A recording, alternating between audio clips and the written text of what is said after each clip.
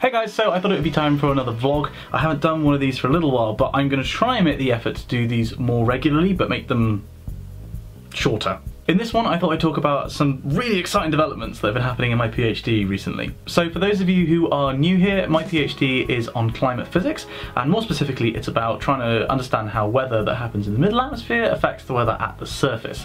Now there's a whole video, which I'll put up there, which describes basically what I'm doing. But I've had a really cool breakthrough recently. Actually, I suppose two. So to understand what the first breakthrough has been about, I need to talk a little bit more about exactly what it is that I do. So what I'm working on is what's called a dynamical model of the coupling between the stratosphere and the troposphere. What that means is that I'm looking at how, for a given change in the atmosphere above the pole, what happens to the rest of the atmospheric column of air, stretching from the surface right the way up to the top of the atmosphere, well, to the top of the stratosphere. What happens in that column, and how those changes that are induced by that initial change evolve over time. Now the key thing that I've been working on with this dynamical theory is think of it like this. Imagine that you have the Arctic Circle, right, which is about 65 degrees north, and you treat that as a literal circle on the face of the Earth, and you raise a wall, a huge plexiglass wall, from the ground right the way up to the top of the stratosphere. So you're controlling the amount of air that can get in or out of that boundary over 65 north.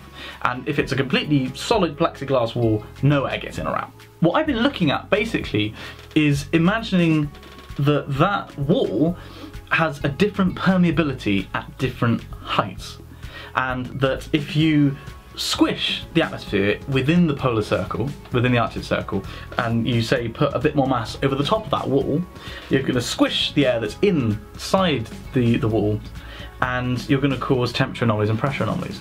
But if the wall is permeable, or slightly permeable, then some of the air will flow out from doing that. Basically what I've been looking at is understanding in the real atmosphere how permeable the wall is at different heights. Now I've been doing this for quite some time and I wasn't getting anywhere. I just was stumbling over basic things and it didn't seem to be making any sense because all the physics I was putting into my code was completely right, but it was spitting out nonsense. And it turned out the problem, as it always is with me, was something incredibly stupid. I'd been programming my model to analyse how air flowed in and out of the atmosphere and to make a prediction of stuff that goes on within the polar region. I've been telling it that the atmosphere was 30 meters thick instead of 30 kilometers thick.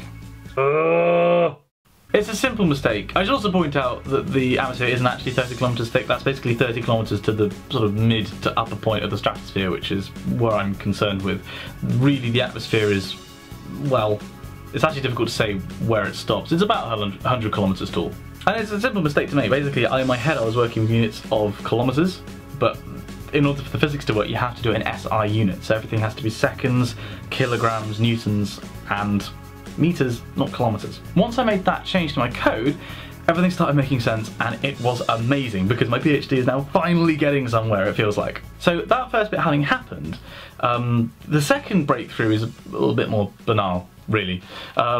Basically, given that now I have code which actually works and for the physics which I put into it will produce for a given squishing of the polar column of air in the Arctic, above the Arctic Circle, what the atmosphere below the squishing point, if you like, is going to do, and how much of it is going to flow out, and accordingly how much of a pressure anomaly at different points in the atmosphere you're going to have. So you can therefore make a prediction based on that bit of physics that you put into the model, and because you've got a prediction and you've got observed data, you can test how far from the truth your prediction is. And what I've spent an awful lot of time doing recently is working up a program which basically does the physics, works out a prediction, and then comparing that prediction to the observed data. Now, that's another breakthrough because what that allows you to do is it gives you a quantifiable number for how good your prediction is. But crucially, what it allows me to do is to say, right, well, this bit of physics produced a prediction that was a 4 on the Simon-Clark prediction efficiency scale, whereas this second bit of physics produced a 3. So the bit of physics that went into the prediction the second time around were worse or further from the truth than the physics that went in the first time around. So what you can do is you can iterate different bits of science that you put into the computer model and then compare the output of that model to reality and see how far apart they are. The further apart they are, the worse the physics, and the closer they are, the closer you're getting to the truth of how air flows in and out of the polar regions. Now this might sound unbelievably dull to some of you, but this kind of stuff makes me really excited. You know, this is why I became a PhD researcher, because science like this is awesome. You're making incremental improvements. I'm doing that a lot. Sorry, I'm getting quite excited. Look at what I'm wearing. You make incremental improvements to your understanding, and you get the impression that you're just pushing the envelope of human knowledge, and your tiny little section of human knowledge, you're pushing it that bit further than it was before. And it's an awesome, awesome feeling. You know, I am the first person to ever look at this result because it's an experiment that I designed myself, I wrote all the code, I did all the analysis, I know what it means, and now it's up to me to try and translate that into both scientific language, to try and communicate to the scientific community what it means and what it means for understanding of the atmosphere, but also to you guys. I don't know, I'm just geeking out a little bit. Sorry. I realise that some of you are going to be here basically because you followed me through other vlogs like the Exvlog project, and some of you are going to be here because I do a PhD and you're interested in it, so let me know down there in the comment section if you found this interesting. If you have any questions about my PhD, then fire away and I'll try my best to answer them. And yeah, if you'd like to see more about my PhD, let me know, because I will try and do these vlogs more regularly with updates on what I've been up to. I just hope my supervisor never finds them, because it'll probably be really embarrassing.